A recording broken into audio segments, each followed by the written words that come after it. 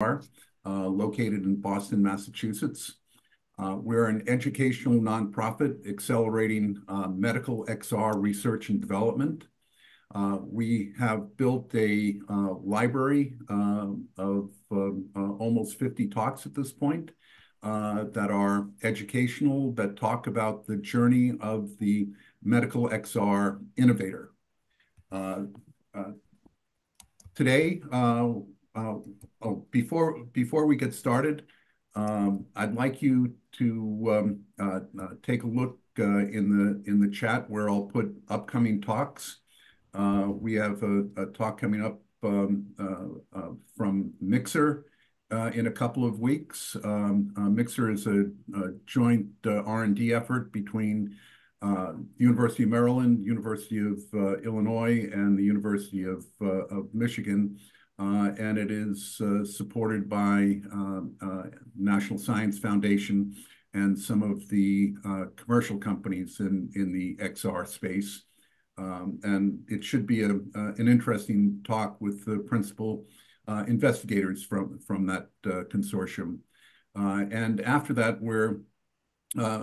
we have a talk about globally training surgeons to meet the global demands. So I'll put that link in so you can have a look and decide if you'd like to attend. We made a change a while back to have moderators with domain experience, and because it just makes for a better talk. And today I'm pleased that we have Claudio Capelli. Dr. Capelli is a senior researcher at the University College London and the Greater Ormond Street Hospital.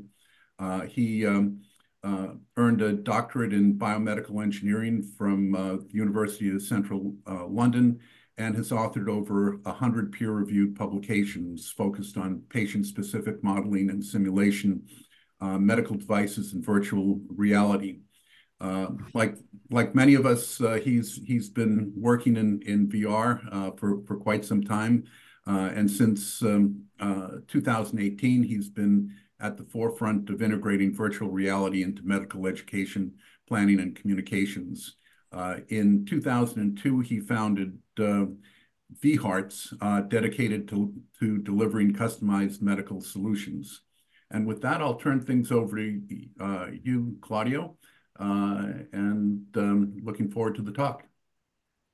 Thank you. Thank you very much, Steve, and welcome everybody.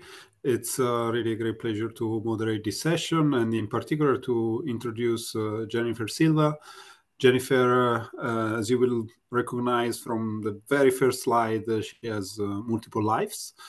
She's a practicing clinician, she's a researcher, she's an innovator, and she's also an entrepreneur who founded not one, but two companies to date. And so I think in this particular era of in which the technology is advancing so quickly, it's very important to hear about the success story and understanding how the technology can meet the clinical needs, and actually how the clinical needs should drive innovation, to quote one of the title of one of Jennifer's recent paper. So I'm looking forward to hear and learn from Jennifer how the journey that she's conducting can really bring us to understanding where AR and VR technologies can serve and be mostly useful for improving the healthcare in general. So without further ado, I invite Jennifer to take the floor, and I will, during the session, I will read the Q&A session. There is a Q&A chat where you can put your questions that I will gladly forward to Jennifer at the end of the session. Jennifer, the floor is yours. Thank you so much. And thank you for the invitation to come here today. Thank you, Claudio, for the very kind introduction. Let me see if I can. We had tested this in advance, but I'm hoping that I am able to share screens and that you are all able to see them. Yes, correct. Excellent. Go ahead. Thank you. So as Claudia mentioned, my name is Jennifer Silva. I am a practicing pediatric electrophysiologist here in St. Louis at Washington University. We're going to get into what that is in a few minutes. I'm also the faculty fellow in entrepreneurship, which means that I encourage faculty that have smart ideas that they think are going to change the way we practice medicine to try doing that, to try taking their technology out of the university. I am also the co-founder and co-inventor for the technologies that you're going to hear about today, both for SentiAR and for Xera. So I obviously do have several disclosures.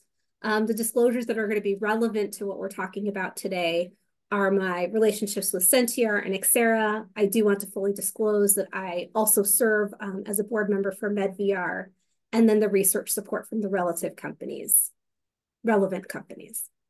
So I thought I would talk a little bit about my background because I don't actually know many of the people on the call. I know some of them. I saw some familiar names. I did college actually in upstate New York and got my bachelor's in arts in philosophy and biology, and then went to medical school in Grenada. I came back to the States and did my pediatrics residency in Miami, and then started my pediatric cardiology fellowship actually here in St. Louis from 2005 to 2008. And got my bachelor's in arts in philosophy. That's an echo. Stephen, do you mind muting? Thank you. Okay, let's go from there. So when I was doing my pediatric cardiology fellowship here in St. Louis, I actually joined an engineering lab. I was in the lab for several years. Here's a picture of my lab mates. It was a really formative time in my education and in my development as a clinician. One of the projects that I was actually working on there was spun out into a company and actually ended up getting acquired by Medtronic. But while I was there, I met a couple of people who would actually have a very important role in my life. One is my husband. So we actually did meet in the lab. He is in this pink shirt, and in fact is an engineer. I left St. Louis, I went to Boston where I trained specifically in cardiac electrophysiology and ended up coming back to St. Louis for my first, and to this day, my only faculty position, partially because of this man. This is Dr. Van Heer. He actually now works for FDA. The circle is full and complete. But at the time, he was a practicing pediatric electrophysiologist. And it was really important to me when I started my clinical, my attending work, that I really knew my craft really well. And this is something that I tell people all the time. It's important to know your clinical space so that you can actually identify the gaps. But the gaps just aren't what you perceive to be the gaps, but the gaps are actually what you have experienced during your practice. So I came back in 2009. I've been an attending here ever since. And I was actually working as a consultant for multiple companies in the EP space. I had both of my kids in that time. And then in 2016, founded originally what we called MHS, but was rebranded to SentiAR in 2016. And then Xera most recently in 2021. So my career has sort of been interlaced as first and foremost a clinician, but working with industry to make sure that we can deliver better care to our patients. Not just my patients, but to everybody's patients. Oh, there we go. Okay, so I thought I would, just to level the playing field, start with a little bit about what cardiac electrophysiology is. When people think of the heart, they think of blockages and coronaries, and that's all very important, and I care about none of it. I only care about the electrical part of the heart. I care about the conduction system. So cardiac physiologists are the electricians of the heart, is how we like to think of ourselves. So we know that there is a normal electrical system, but we know that that can go haywire, and you can have abnormal rhythms that either come from the top parts of the heart, what we call atrial tachycardias, or abnormal rhythms that come from the bottom chambers of the heart. Those are ventricular tachycardias. We deal with heart rhythms that are either too fast or too slow. My personal favorite, I like faster things rather than slower things. And this ended up being the focus of much of my research. So how do we treat tachycardias or fast heart rates? Well, generally, we can either use medication. Those often work. They have side effects. We can have a whole separate conversation about that. Or we treat them with a minimally invasive procedure called a cardiac catheter ablation, or also known as an electrophysiology study. I will use those terms interchangeably. What does that look like? What does an ablation procedure look like? Well, to start, I do these 2 days a week. We do about 4 a week. And what we do is we put catheters, or these long flexible wires, through the large vessels, often in the leg, sometimes in the neck, other places. And we thread these catheters up into the heart. And what we're doing when we do this is we're looking to figure out where the normal electrical system is, and then where the abnormal electrical short circuits are, so that we can try to target those to get rid of it. That's just that right there. How do we do this? You can see here, this is a fluoroscopy image of the catheters in the heart. You can see these little spots on those catheters. Those are electrodes. And what we do is we measure the electrical activity between those electrodes. And that looks something like this. We call these electrograms. Electrograms are one of my most favorite. I dream about these. I think they're so beautiful. But these tell me everything that I need to know about what's going on relative to those catheters. When I hesitate to say this, but as I was training, a very important technology was being introduced to the market. We call that electroanatomic mapping. And what these very clever engineers did was they said, these electrograms are hard for everybody to interpret.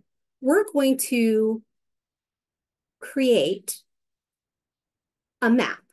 And that map is going to help the clinician figure out what areas are electrically happening earlier than other areas. And these maps that we called electroanatomic maps, or EAMS. You'll see that also throughout this presentation. And the way that these data are delivered to the clinician is on a panel with 2 orthogonal projections, just quite frankly, like our fluoroscopy does. And it's the electrophysiologist, part of their job, to take these 2 discrete maps of the same patient and recreate a 3D model in their heads. Once we do all that, we've got to figure out where we want to ablate. Where is the abnormal electrical short circuit that is allowing the patient to have these abnormal fast heart rhythms? And then we try to ablate those or get rid of those. There's various forms of energy that you can use to do that. That is beyond the scope of what we are going to discuss today. But this sort of is what we do during an EP study. And this is, I found this picture is from online. This is a picture of what an EP lab looks like. You have the operator standing at the head of usually at the groin, which is where we call our workstation. And then you have a person sitting mapping system, at your pacing system, and then at your ablation generator. So all of these different pieces of the lab have different pieces of equipment. There's no interoperability between them, and you need a separate person manning each station to run that system for you. That means it gets a little complicated, right? Because not only do I need to focus on the data that I have coming in, I need to also tell the other people in the room that are working with me on this patient what I need them to be doing. And while we went through the person who does the pacing, the person who does the mapping, the person who turns on and off the generators, we also have an anesthesiologist who is, of course, doing the very important work of keeping our patient alive and well during our procedure. So the problem that we first identified, and let me be clear, the problems have evolved and changed over time, multifold. And this is actually a picture of my lab. So you can tell this is a pediatrics lab because it's cheerful and it's sunny and there's pictures of suns and birds in the background, was that the visualization was kind of poor, right? Looking at these 2-dimensional images and recreating a 3D model, while it might be something a person is very good at, it's really very rudimentary in its visualization. The control, I didn't have any control, right? Because my hands were on a catheter and I needed to use my words to have other people in the lab do what it was that I needed them to do. We obviously have a connectivity issue. As I mentioned, all of these systems, they don't really talk to each other. And then, of course, the decision support, there is no decision support. The decision support is whatever the decision that I make during the case. So lots of issues that we were able to identify. So while we had identified these problems, we knew that there were technologies being developed, and we knew that virtual reality had been out there where, and this is going to be very intuitive for this group to know, where the digital fully replaces the physical world. And, you know, we all have really good examples and probably multiple headsets of these at home. The reason that we never moved forward with virtual reality in the lab was I, as a physician, was really nervous about putting a box over my head. Not for certain things, but when I'm doing the procedure, that seemed like a barrier I wasn't sure I could cross. Okay, well, then I actually remember it very clearly. There was a case report that came out of Poland looking at the use of Google Glass in a patient who needed a stent procedure in interventional cardiology, right? And I remember reading this article and saying, the technology is so close. We are so close to being able to take AR into the lab. Look, they were able to do. So examples of this, Google Glass is the classic example that I use. Then came mixed reality. And we were introduced to mixed reality. My co-founder and co-inventor, who's also my husband, John Silva, was at a Microsoft meeting where they were talking about the development of what ended up being HoloLens. And we're trying to think through what were potential applications for it across all enterprises, not across healthcare. And it was during that meeting that on a phone call that he and I came up with the idea of trying to take a mixed reality system into the EP lab to see if we could start addressing some of the issues that we have. So you now know a little bit about electrophysiology. You all probably know more about the hardware of these systems than I ever could. But let me break down an EP study into its parts. Every EP study has general parts. You've got the pre-procedural planning for your procedure. You've got your patient prep and anesthesia. You've got vascular access. You have the diagnostic portion of your study where you're building your maps and figuring out where you're going to ablate. You have the therapeutic part where you actually do the ablation. And then you have the post-ablation EP study. And what I've underlaid to the map of the EP study are all of the various areas that we are seeing the extended realities, all the way from VR to XR, impacting EP studies. And we're going to just focus on two because those are the technologies that we've been working on, the CommandEP system, and then we will touch briefly on the Mantis system. So let's talk a little bit about what the CommandEP system is. The CommandEP system, this is actually version 1, interfaced with an electroanatomic mapping system to take 3D data that had been compressed into 2D, run it through our proprietary software, and then deliver to the proceduralist a real-time visualization of the map with the real-time catheter locations. So what we were starting to enable was connection between the systems in the room, improvements in visualization, and then importantly, the physicians are able to manipulate these models however they wish. So we were starting to give the physician back control of their procedure. So this is an old video, but I think it's sometimes nice to see where your history and where you've come. You can see this is a Microsoft HoloLens 1. You can see that I'm pointing and clicking a lot with my fingers. We're going to get into that in a second. We thought it was really important to have a connected environment so multiple people in the lab could understand what it was that the proceduralist was looking at.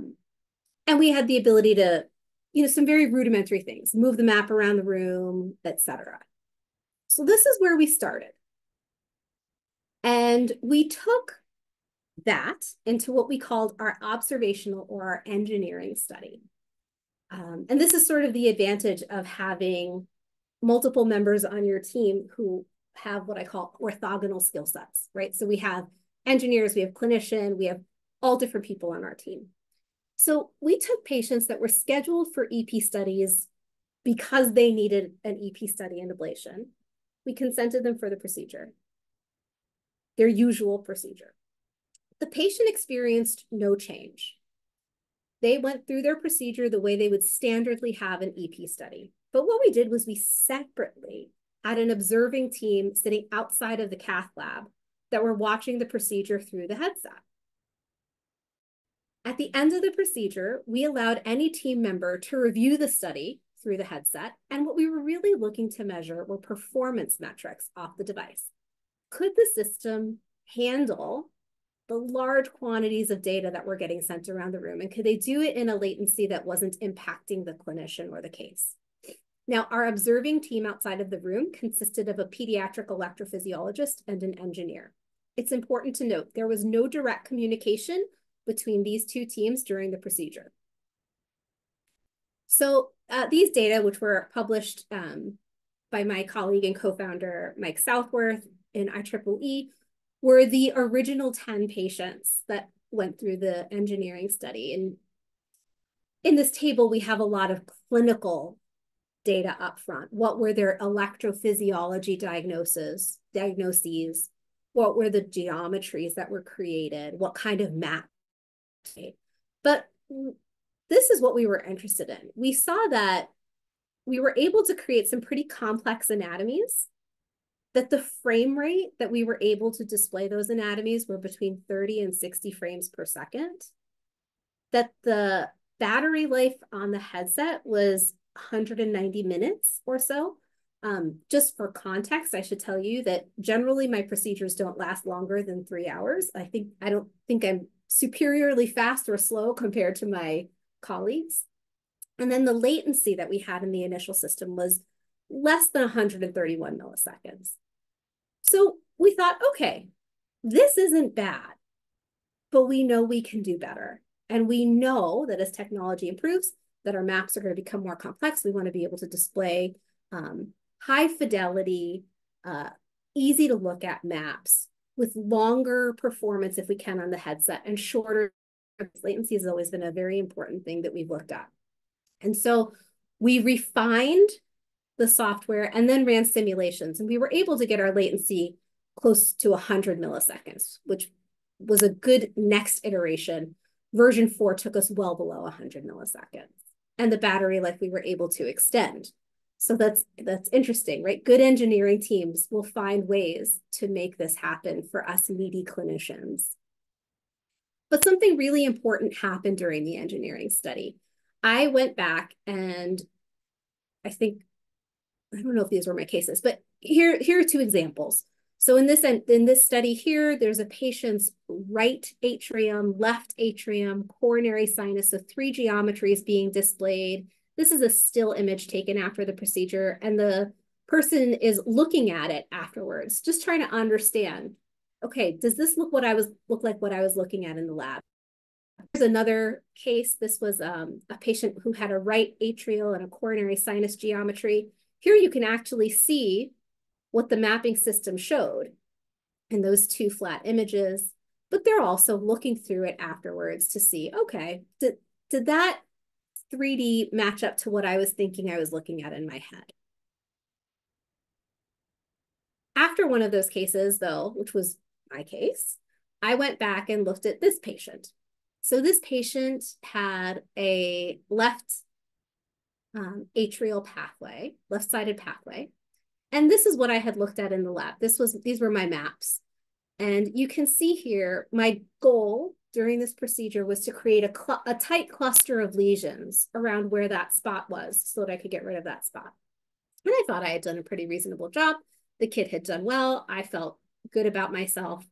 And then I went ahead and I looked through the SentiAR system. And I saw something really important. I saw this red dot, which marks where I placed a lesion, that looks kind of far away from the rest of my cluster.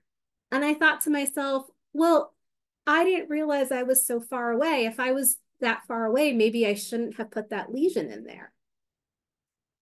And this brought to mind a very important question, which was, can this tool actually improve our ability to navigate accurately during our procedures?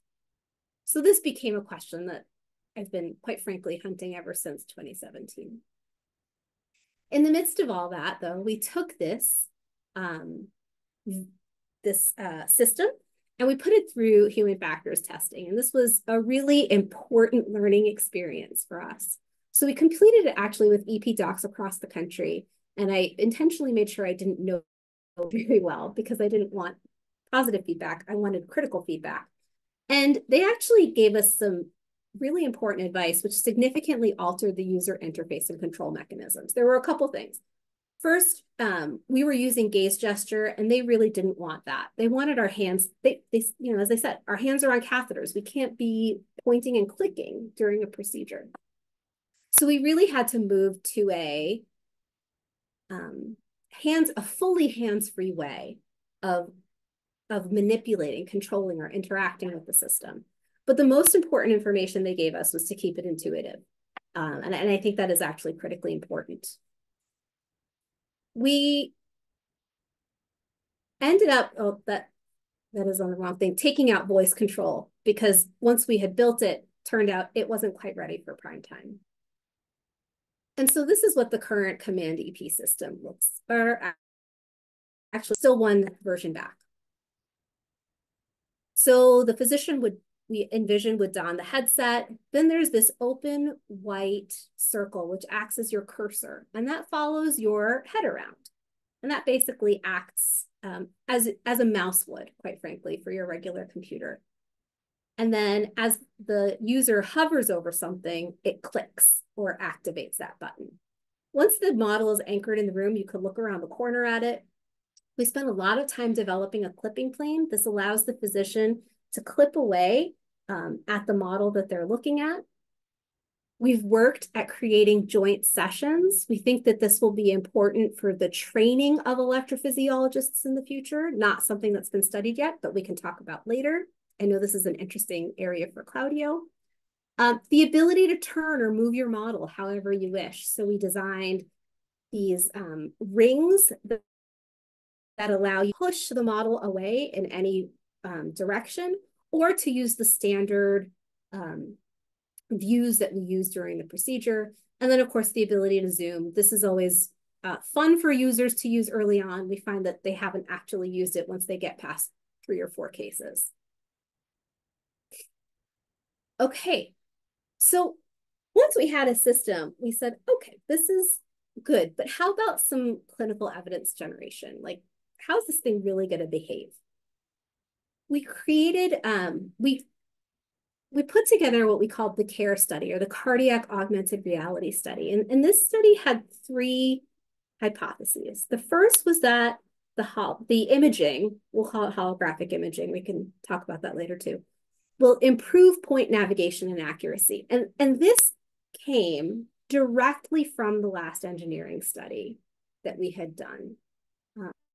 Learning as we were going. We still continue to learn as we go. But that's where that hypothesis came from. The second was trying to get at the whether physicians would find the system informative, comfortable, and easy to use. And then the third thing was we wanted to start getting our brain around how giving the physician control of their maps may change the interactions in the room. And specifically what we wanted to look at, we had a hypothesis that we would reduce the number of interactions between the physician and the person who runs the mapping system. And we call that person the mapper, for lack of a more creative name. So we were really looking at accuracy, usability, and workflow. I have to tell you, these are 3 things that I continue to be interested in. So the way we designed this protocol was slightly different. So it allowed physicians to use the system at any point during the case that they wanted to. They had a roll-in phase of about 2 to 3 cases, and then they could use it at any point. But during that post-ablation waiting phase, we asked them to complete some critical tasks. Those critical tasks were to create a chamber and then to navigate to 5 points within that chamber. And they had to perform those tasks with and without the SentiAR system. So let's look at those three things. The first is accuracy. We took those 5 points and we measured the distance between the target and when they thought they were at the target, and just mathematically calculated the distance between the two. And what we found was that users were far more accurate. They were closer to the intended target when they used the CommandEP system compared to the standard of care or the mapping system. How about usability? Well, so this was done based off post-study user surveys using a 5-point Likert scale. And generally, I think you can see these, right? Yeah. You can see that people found the headset comfortable. They were able to access the tools. They were comfortable using the system. 93% thought it was easier to interpret than standard of care. That wasn't terribly surprising. But what I thought was kind of interesting was that 87% felt like they were discovering something new about the anatomy, which means to me that when you flatten these complex geometries onto a 2-dimensional display, you lose something. And when we bring that back into 3D, we're actually giving them something important to look at. How about that workflow piece, the interactions piece? Well, if you recall, I told you that there were 2 study things. They had to navigate to points and create a chamber.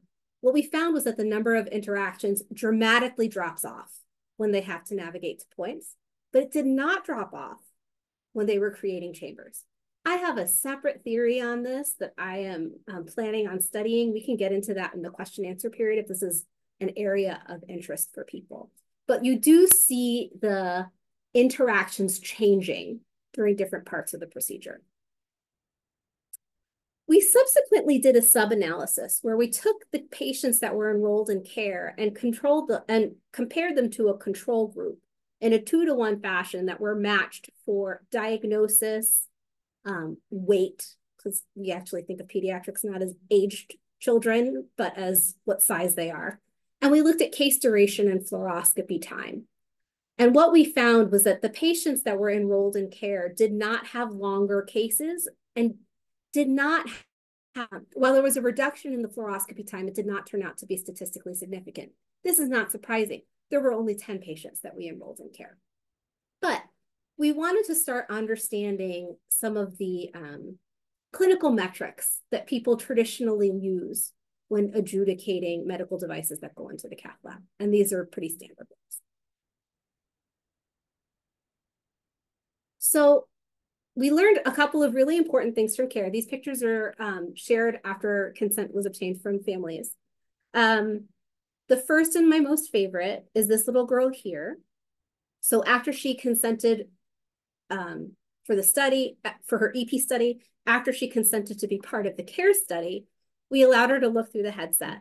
And she thought this was about the coolest thing she'd ever seen. Why? Because she really now understood what I meant when I said I was threading catheters through her vessels and making these pretty rainbow colored art to try to figure out where to ablate. She also couldn't believe that a girl had been involved in the creation of this. So lots of things that we can teach our young people. She is now an engineering student in college. This friend of mine, you can see he's actually getting his IV while he's looking through the headset. Not because we were studying that at all. It just so happened he was so distracted when he was looking through after he also had consented for the procedure that we were able to quick get all this other stuff done. Importantly, he is a type 1 diabetic and ended up trying to create teaching tools for other type 1 diabetic children using this technology. So I think, I think of this technology, I've told people this before, sort of like what computers were for my generation. Here's another way to date myself. PCs were, when I was a sub 10-year-old, but they totally changed the way that I practiced my craft as a older person. I think that XR is the same for this generation. So what does the system look like now? We currently have our version 2 application. Version 2 also talks to, if you will, an electroanatomic mapping system. We've changed our hardware. We actually migrated over to Magic Leap 2. We can talk about that in the question answer period. I'm happy to discuss why. But again, does the same thing where it provides that real-time visualization of the model, gives control, and starts connecting systems in the lab. Our goal is to build a widgetized dashboard for the entire procedure. So what does that look like? Version 2 was actually just studied in some patients over in Boston. This is taken from one of their procedures. This is a left atrial geometry. You can see this geometry looks much more complex. It is. We can now handle this. The catheters looked at, well, technology advances, and we are advancing with it. And you can see he's sort of moving the geometry as he's moving his catheter around to best understand what he wants to do next. So the paradigm study, which is the intra-procedural AR assessment in a 3D image guided modality study. It's a mouthful. Paradigm is actually completed enrollment. The sites that enrolled actually ended up just being 2 out of the 4. Enrollment was quick. It was Mass General and Beth Israel. And the data are currently embargoed for presentation at Heart Rhythm Society, which will be in about 7 weeks. So we will be excited to share data from Paradigm with you all very shortly. So what comes next? Well, our early data does suggest that there is increased accuracy, procedural efficiencies, and high usability with version 1. I anticipate that the data will show similarly for version 2. Version 2 was FDA cleared. See what the data now are on version 2, and hopefully we're going to get some real feedback from the field as we have a limited deployment of systems. We have more sites coming online. We had a site come up in New Jersey a couple of weeks ago. They've started doing cases. We're getting a lot of very valuable feedback from them already. So Claudio, do you want me to keep going through the rest of the presentation and talk about Mantis, or did you want to pause here? Tell me how you would like to proceed. I think we can go ahead. Okay, great. So let me talk briefly about the Mantis system. This technology is much earlier, much earlier than what you've seen from CommandEP and from SentiAR. So one of the other problems that I have in my lab is, there's a phrase we have that you need access to do a cath. That's it. You can't do a cath without access. So the way that most people obtain access these days, and this has literally changed over the course of my career, where we just used to take a needle, feel for some anatomic landmarks and poke away. Now we are more sophisticated. We use ultrasound to do that. But as you can see here with my partner, the ultrasound is not placed in an easy place to look at. In fact, it's placed away from where your hands are and away from where the needle is. So you're looking over your shoulder as you're trying to put the needle in the vessel. Now, we know that your hands tend to move in the direction that your eyes are. So you have to overcompensate when you're using ultrasound for vascular access. But this seems like a problem that we could actually improve upon using mixed reality. So again, problems are visualization, the mobility, the ergonomics, and then also the targeting, right? The way it looks right now, you just sort of see echo brightness instead of where your actual needle is. So the system that we've created, we lovingly call in our early stages Mantis, is targeting ultrasound-based interventions. And we've started with vascular access because that's what I do. And the goal is to try to make it simple, try to make ultrasound-guided access simple. And we want to be able to democratize access to care with technology. And we think that this technology may allow us to do that. So this is actually an older view. This was our original probe that we used. And we have 2 views. We have what we call the tip view. And you can see when you press this button, the ultrasound image gets displayed from the tip of the probe. Or you have what we call the billboard view. And in this video, we'll be able to see what that is. You'll also be able to see the tool tracking here. So this is obviously a phantom. Somebody has the ultrasound machine set up. They can use it. And what you see are these 2 chevrons getting closer together as the needle along its trajectory meets the plane of the ultrasound. Now, ultrasound is complex. I'm not going to tell you that it's a simple thing. In fact, it's why I'm not an imager. I think it is really complex.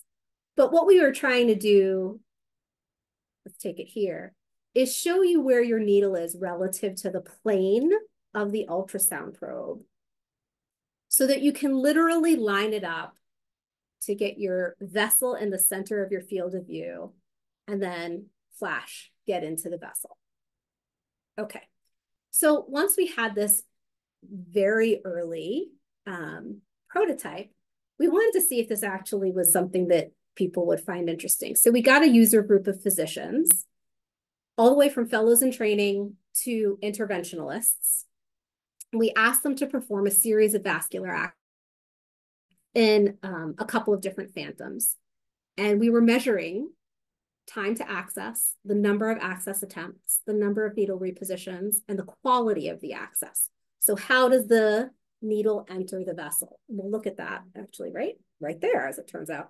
And then what we did was we videoed the entire event, the way the hands were moving relative so that we could count all of these things and time it. So the quality of access, when you enter a vessel, you generally want to do it at about 45 degrees. You don't want to come in too perpendicular and you don't want to come in too parallel. We can get into why again later in the question answer if you want. You also want to get as central as possible. So that's what we were measuring. We were measuring the angle, what we call the angle of elevation. What was this angle?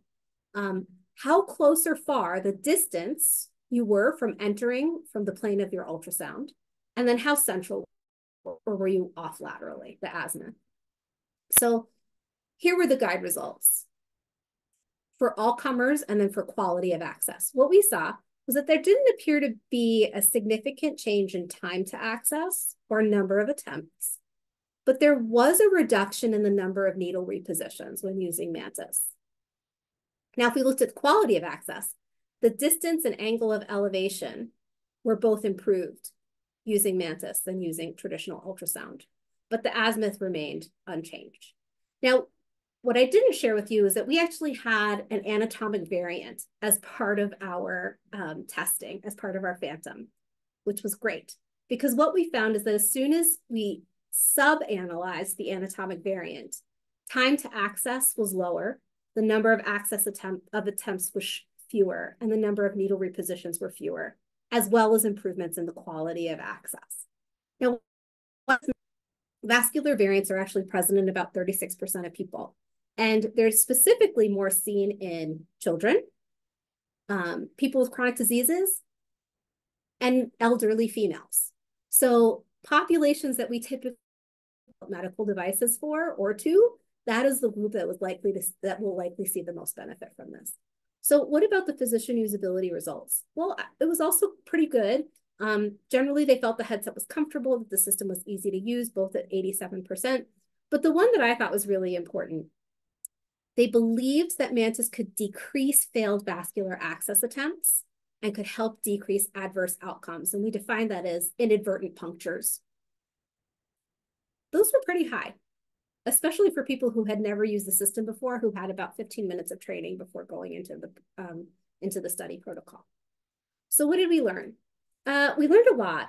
And as we were talking, some friends of ours who actually work at Walter Reed, they thought that this might actually be an important application in far forward treatment for our soldiers and in battlefield medicine. So we worked to create a collaborative research and development agreement with Walter Reed to study that.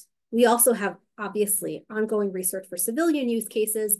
And while we have started with vascular access, you could easily imagine that we field lots of incoming calls on using this sort of thing in other areas of the body. So we are working on rapid prototype versioning and testing. We are currently working on a wireless probe and updates to the user interface. So updating both the hardware and the software and testing the hypothesis if technology can democratize access to this procedure. So where does mixed reality live for procedural EP? It actually doesn't just live in St. Louis. Places. It lives in Poland, where that group is working on an AR system for pulmonary vein isolation. It lives in Haifa, where the group, where the RealView group is working on real-time holographic anatomy display for interventional procedures. Yes, it's also happening in Boston, not surprisingly, where they were looking at integration of scar data from MRI for these EP procedures. and the San Francisco group, EchoPixel, was working on this for left atrial appendage occlusion in patients with atrial fibrillation. And then, of course, our group here in St. Louis. So we believe that the interventional lab of the future, and this is actually not a paper that I wrote or had anything to do with, so I even like it even more. I do think it is going to have an AR system in it. I do think it is going to have voice-assisted control, but I think this is still under construction. I do think it will have clinical decision support. These are also under construction. And then finally, will there be a robotics integration? I feel like I get asked this fairly frequently. Probably, but probably not soon, would be my assessment of that. We can also get into why I think that.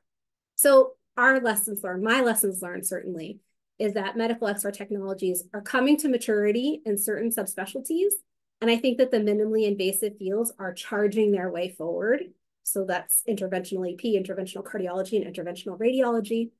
I think intraprocedural MXR is going to be a highly regulated space. I think that's probably appropriate. And I think we should work with our regulator colleagues to understand what needs to happen so that these tools are deployed in a safe way for patient use. The early data is very promising, but we still have a lot to learn. And these technologies, coupled with smart UX and UI, coupled with smart development and clinical decision support tools, and events will synergistically impact the way we perform minimally invasive procedures. I think medical XR applications are going to change the way we treat patients and practice medicine. I imagine my kids will practice medicine if they decide to do this in a very different way than even I can imagine standing here today. I have a bunch of people that I'd like to acknowledge. Most importantly, our team at SentiAR, my co-founder John, my co-founder Mike, our CEO Burke, and all of these folks, particularly my colleagues here at WashU, who allow me to do all of this. I'm going to end here. How's that, Claudio? Perfect. Thank you so much, Jennifer, for taking us into a journey, really, of innovation. And I ask you to continue because in describing Mantus, not only because of the in the interest of time, but really because although different applications, I think, came from similar, again, needs, clinical needs to improve processes, to improve the quality of the processes and to make them more efficient, more precise. And the two examples that you brought us today are definitely in line with that. While I invite, obviously, people to ask questions using the chat box, I'm happy to, again, insist a little bit on the process of creation and the co-creation and the co-design. I think you mentioned several times the fact that from needs to innovation, from the identification of needs to the delivery of innovation, a lot of figures were involved. So coming from a similar sort of interdisciplinary, multidisciplinary research, I'm really curious to know how did this happen in your center, which were the expertise which were crucial to design and develop your platforms. It's a great question. I'm going to start by saying I've done the inverse as well, where we just had a really cool engineering problem that we wanted to solve and then try to shoehorn that into a technology. And not surprisingly, that never gained traction, right? Because while it was a really cool tool and a really cool solution, it wasn't actually addressing an unmet need. So I've done it both ways. Obviously, one has been much more successful than the other. How does this start? It starts by, for me, talking to people that I don't run into every day, right? So every day, the people that I see are the members of my team, my other people in my division, my nurse, my APPs, right? I force myself to go talk to other people too. And for me, that's specifically the engineering group. So we actually have scheduled brainstorming sessions, or I take engineering students that are in their master's or in whatever other program they are, and I bring them with me because what I see are, either things that I can identify, hey, this is a problem, I know we can do better, or something that I haven't even clearly identified as the problem yet, right? And I think this is actually a word of caution for clinicians. We all think we know what the problem is. We don't, as soon as you try to say it in one sentence, you actually have a very hard time doing it. But intentionally mixing people that don't naturally talk together on a regular basis, I think, is the spark that you need to create novel and inventive solutions. So that's how we do it here. And we do that by just having designated slots on the calendar where we meet and we talk about these things. How do we start that? If I circle back to way back when, well, I'm lucky because, as I told you from being here, I've been here long enough that I worked over in engineering when I was a fellow. And so a lot of those relationships were founded so early on that it didn't even occur to me that those wouldn't be the kinds of people that I would want to talk to. And then as I moved through my career, I thought it was really important to have an adjunct appointment in engineering. Why? Because that's the way we keep talking to each other. There are some days that, you know, I'm standing in my office today at the medical school, but some days I just go to the engineering school. I don't even show up to the med school. And it's intentional, right? Those conversations only happen when you're there to have them. And so I would encourage people to make themselves just a little bit uncomfortable. Talk to people you don't normally talk to. Learn how to share a common language, right? This is always hard because my engineering team knows very quickly that if they don't want me to get somewhere, they will start using words that I don't understand. And if I really want to know, I'm going to force them to talk to me like I'm a kindergartner. Explain what you're saying with words I can understand. So finding that common language and then trying to be creative together. Yeah, I can't agree more. Thank you, Jennifer. One question you mentioned about cool engineering things coming up or which came up and so on. And I can't help but asking, what are your expectations in terms of hardware? You tried several generations of AR and MR technologies, obviously without endorsing or supporting any particular new device coming up. But what are your expectations to really I would say do the last mile, because I think we both and all, I'm sure in this community came up a lot of innovations in the over the past 5-6 years, especially maybe over the last decade, of course. But there is something still about usability that I think we can still bring into the field. So if you can share your hopes in that sense. Sure, absolutely. I don't know that I have something super clever to say on this, by the way. I think that people want headsets that are light, right? That they can sort of put on their head, have a short startup time, and can get going with. For the applications that I'm interested in, we really need that are bigger than what we currently have. Yeah. And I like the way that people have started approaching this idea. I think there's some really clever engineers who have heard this complaint enough that they are coming up with some very interesting solutions that I, quite frankly, am very interested in trying.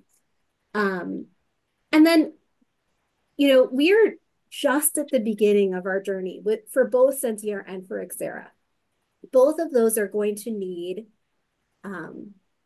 enhanced computational ability.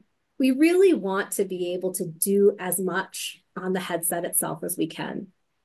For obvious reasons in the medical environment, right? It helps to reduce latency and all of the other important things that we're going to be measuring that are really critically important when you're doing a procedure on a person.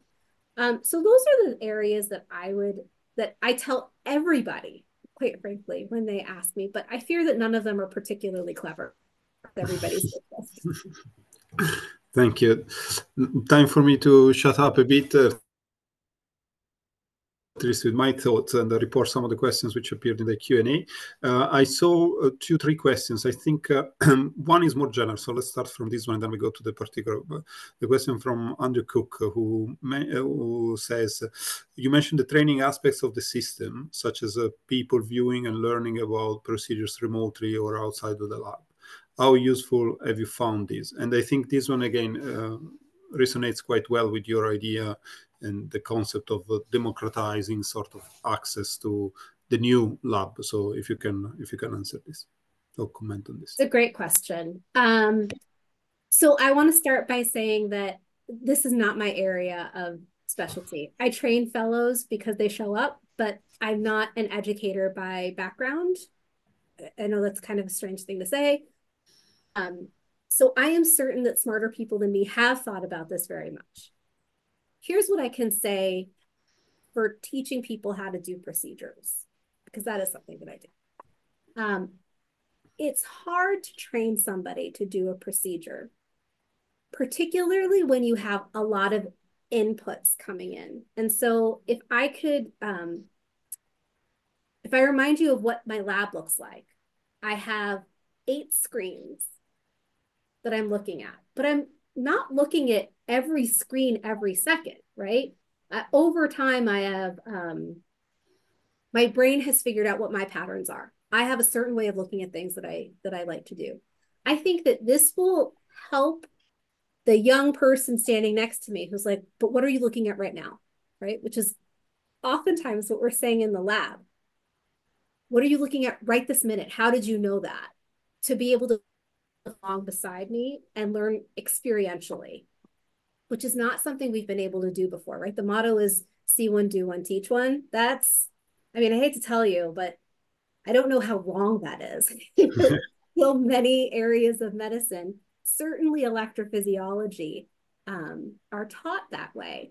And so finding ways to leverage technology to train them better so that when they are in the do one phase of that cycle, it's not brand new for them, I think will be really important. But quite frankly, Claudio, I'd love to hear your answer for this from what your work has been. Yeah, I think, again, the integration of data, the integration of resources in a platform which can merge in a simple way, because I think we also have to pursue simplicity, as you said, the usability. I think that is indeed the answer. I mean, I don't know, obviously, enough of electrophysiology to comment on this one, but I think wherever you mentioned multiple screens, and God knows how many information comes from each of those screens. So I think it is important to try a way to make the digital more, in a way, human. And I think this mixed reality platform, I think, can help us. Question from Ryan Beams, a bit more technical.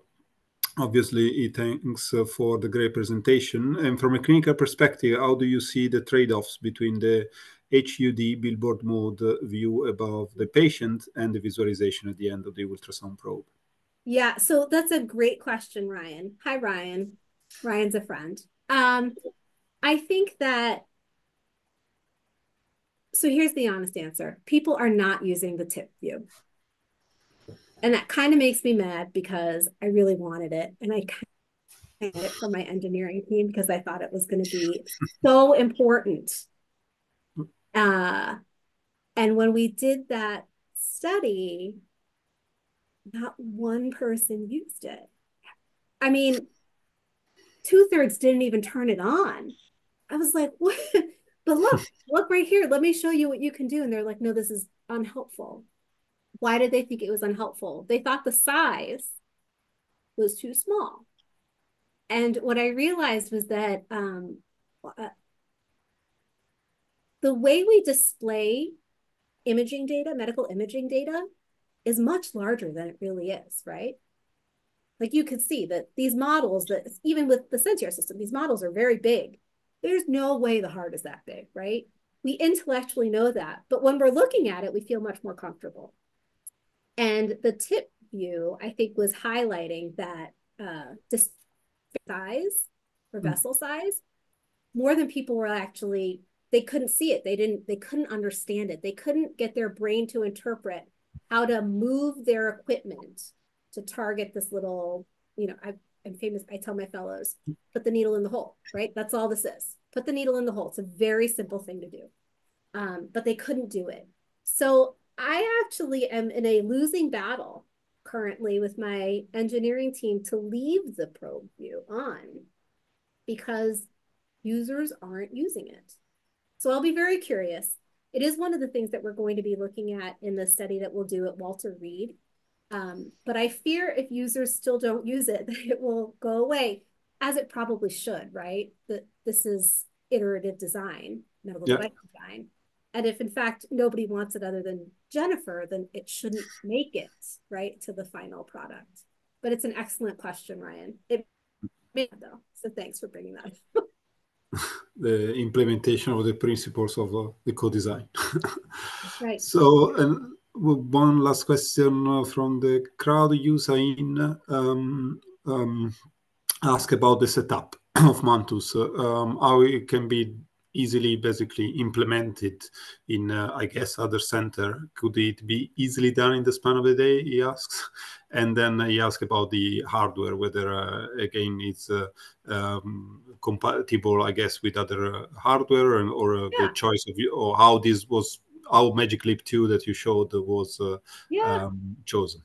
All good questions. How complicated is it to set up from concept to prototype? It actually, it was harder than we anticipated. As with the way that we generally approach problems, the way that my husband approach these problems is we do a lot of the early development and de-risking within the university. We write our patents and then we decide if we think it's worthwhile taking it out of the university. So that process takes a while. And the integration of the tool tracking I thought was really important. So we were able to get some of just the basic ultrasound imaging stuff up and running really quickly. The tool tracking though was not as easy, or did not take as short a time period as we would have hoped. Maybe that's the best way to say it. So not doable in a day. I find that nothing in medical device design is doable in a day, even though I really, really, really wish it were doable in a day. In terms of hardware choices, why did we pick what we picked? I mean, I got to tell you, I like a lot of these hardwares for different reasons. Like that. Let's pick on HoloLens because we used a HoloLens 2 for Mantis. Currently, that's what it lives on. I like that it doesn't have a battery pack attached to it. I like the longevity of its battery. I think its field of view is adequate for what we're trying to do with that. I like that you can wear your glasses underneath it. I like that it's a pick up and go kind of tool. And I think that's what you need in that clinical setting. When you're doing vascular access, while there certainly are teams of people in the hospital who do vascular access, the use cases that I was worried about is when you're in the ICU and a patient's crashing and you need to quickly get access, because that's generally my role in that setting. I don't want to have to find a headset, find my insert, do the whole thing. I wanted it to be something you could pick up off a cart and go. Not the case in electrophysiology, right? Electrophysiology, when you're bringing in somebody for incredibly controlled environment, everything is moving at the pace of the electrophysiologist. It's a different set of user needs and desires. So I think that it's important to actually know all the different hardwares. We try to make sure that we know what's out there and try to match what we need, find the hardware that matches what we need rather than locking ourselves into a hardware and sticking with it. And that's it, if that makes sense.